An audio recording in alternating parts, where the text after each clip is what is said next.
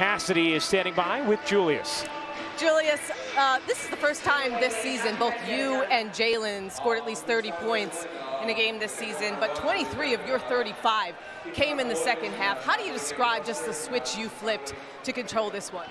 I think we just made the adjustment of how they were playing in the second half. You know, they're a team that gets a lot of deflections, gets a lot of steals and all that different type of stuff. So just being more careful with the ball. I had, I think, 3 turnovers in the first half, so I wanted to slow down from that and just read what the defense is doing a little bit better.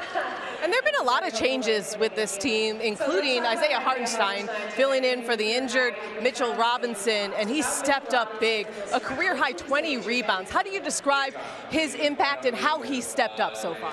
He's been amazing. Just high IQ player on the offensive end, with how he's able to pass the ball and space the floor. And he brings toughness. He's protecting the rim. He's doing things that, we've been having to fill in because Mitch is not there. So he's been amazing. And you talked about also just how weird it was not playing with your brothers and RJ and Quickly, but then said that OG felt like a perfect fit.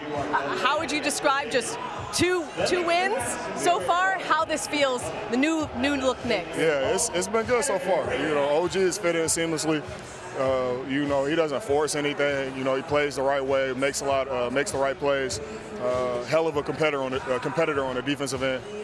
Does a lot and makes up for a lot for us on that end. So he's been great, and he's only going to improve. Congrats on the win, Julius. I'm on